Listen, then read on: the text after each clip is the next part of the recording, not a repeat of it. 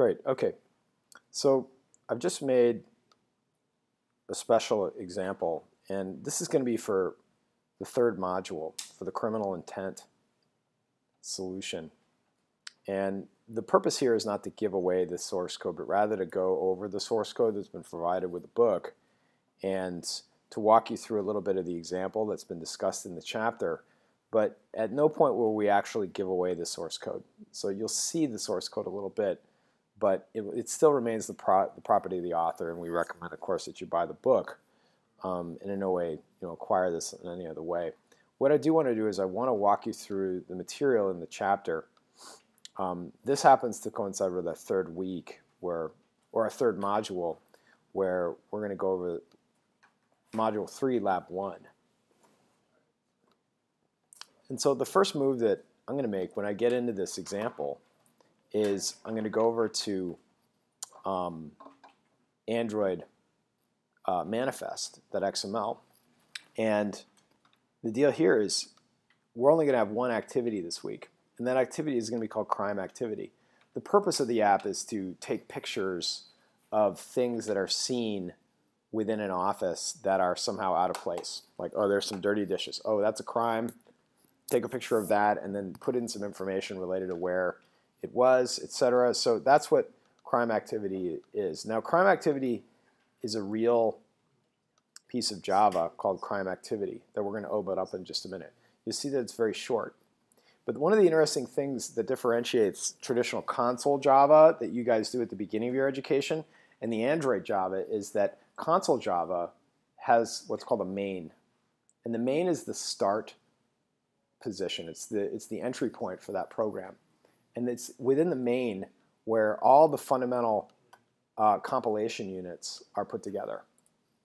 So here, the crime activity, we need to call it the main within Android Manifest in order for it to be triggered first and it to be called as the launching class when Android opens up. So understand that you're making a brand new project here, and crime activity is going to be really the starting point. So from here, Android jumps over to crimeactivity.java, and you can see where that is inside of this source. You're taking a look at crimeactivity.java, and crime activity is an object of type fragment activity. Now, you guys have heard of intents, you've heard of activities, and now we're going to talk about fragments. Now, fragments are little pieces of, they're little user interfaces that can be pasted on top of an activity. Okay? So what crime activity really is, it's an activity that hosts a fragment.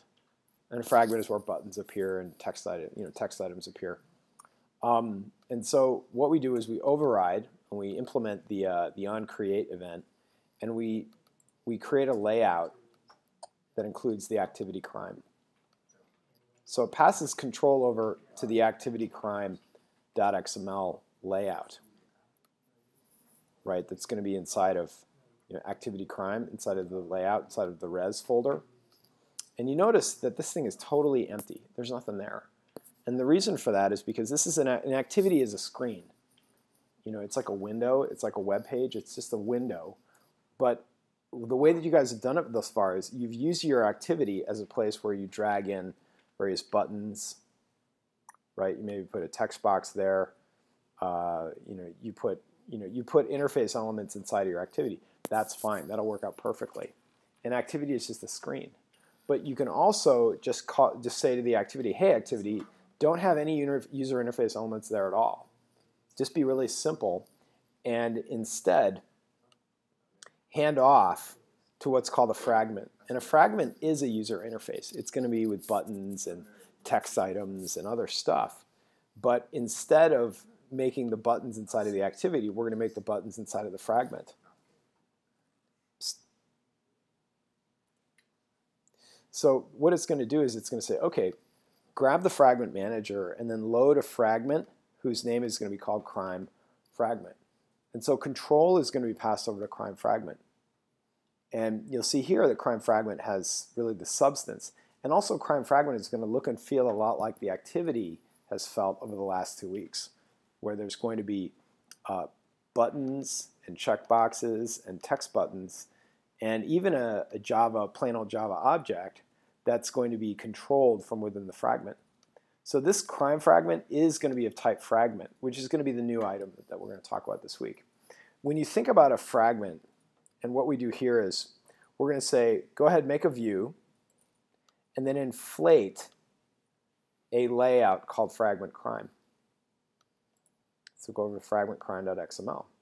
And so this is going to be something that looks very familiar. It's going to look like the activity that you guys made last week. So these are going to be, a date chooser. We're going to call crime date.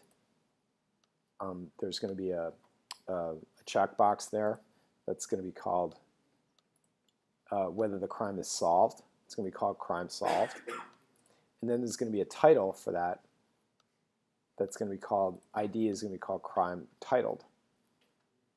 And that fragment is going to be accessed from within crime fragment. So the first thing that the fragment is going to do is it's going to inflate a view called fragment crime. That's pretty interesting. Now, I could say, okay, the activity paints the fragment on top of it, or the activity loads the fragment. The language that you're going to use, though, is that the activity inflates this fragment. And that's pretty interesting. That's the Android lingo for it. And so from there, we're going to define our title field that we declared at the top. We're going to connect it to the crime title, which is right here. That's going to be crime title by ID, remember. And then we're going to add a text change listener. And when it changes, we're going to work with the plain old Java object called crime to set the title to that. Now that's pretty interesting because all the crimes are defined as crimes that have a title and a date and a solved. And if you think about that, well, that makes sense because the user interface has a date and a title and a solved. And so the user interface is directly going to be populating a plain old Java object that's going to kind of keep track of those variables throughout the life cycle of the program. So you could make an array of crimes, for example, that could be explored through the user interface. So crimefragment.java is going to talk back and forth to that crime object, right? This variable mcrime of type crime, whenever we work with the various interface items. So we have a date button and a solve checkbox that's also controlled here. And they're connected to the ID of elements here, just as you did in the first 2 weeks. So again, this basic kind of work ethic is first move you make is you create the user interface that interests you, and you drag out the pieces that you want. You make it look the way that you want it to look. And then you take a break, drink a cup of coffee, then you come back, and you assign IDs to each of the important pieces. And everything from a label to a text box to a date entry, they can all have IDs. And the moment that they have IDs, we can control their content from within our Java objects. So that's going to kind of wrap up the bulk of the programming for the Lab 1 for this module. I'm just trying to think if there's anything else we need to talk about. That's kind of the Cliff Notes version. I think I spent maybe a little bit more time lecturing, but that's about the right route to take. So I think what you do is you go ahead, go into your Eclipse, make an Android project from existing code, load the source code that we've talked about today, then go ahead and walk through this YouTube so that you become familiar with the kind of the workflow that you should go through, the step-by-step that you take. I think, frankly, you're going to have to work with the Android manifest here to declare this activity, because you'll go in, when you make a new project, you're going to make a new Android project, application project, and when you're finished with that, you're going to make a new Android activity, and when you make that Android activity, which will be activity crime, or crime activity rather, you're going to declare that as the main and as the launcher, which means it'll be the first activity that the user will see. And I mean, we're not taking it easy on you guys. You know, we're not really holding back. You know, we're really showing you very real professional Android. So, you know, I think if you guys will remind me simply to make these YouTubes every week, I think that means that folks can go away and watch it a couple times. And then what I'm saying is probably the YouTube will be an important extra artifact, so that when you're finished with the YouTube encoding, you can go and read the book a little bit, and the book is just going to flow. You know, repetition is just so important, you know, at any learning stage, no matter what stage of your career you're in. So, all right, so why don't we shut this down? I think we've covered it pretty effectively. Just to summarize, you know, the first thing we did is we worked with the Android manifest. We set up crime activity as the major, you know, controlling Java. It's kind of the main. Crime activity is going to host a fragment that's going to be called crime fragment.